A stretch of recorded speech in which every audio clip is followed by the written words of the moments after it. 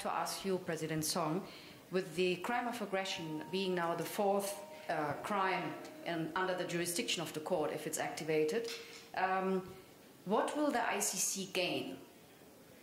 And I would like to ask you a question. Why is Slovenia so engaged? You have become a state party early. You have already ratified the crime of aggression. Why? I believe it is very important for the ICC to have a jurisdiction over this particular crime. Well, only the states parties can collectively activate the ICC's ability to exercise the jurisdiction over this particular crime.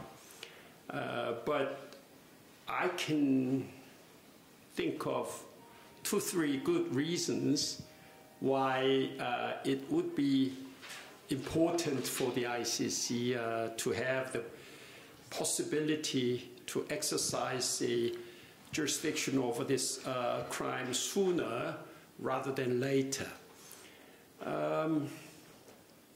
First of all, armed conflict have an immensely destructive effect on the lives of thousands of people and indeed entire nations. This gives an ultimate tragedy that any society can encounter. Also, aggression is not only a grave crime in its own right, but also often leads to other atrocity crimes within the ICC's jurisdiction, such as war crimes and the crimes against the humanity.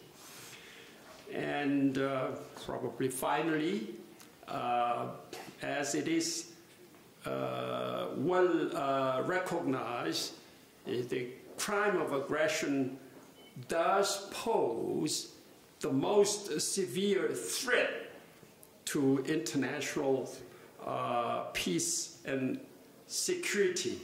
So aggressive war anywhere is a threat to peace everywhere. Thank you.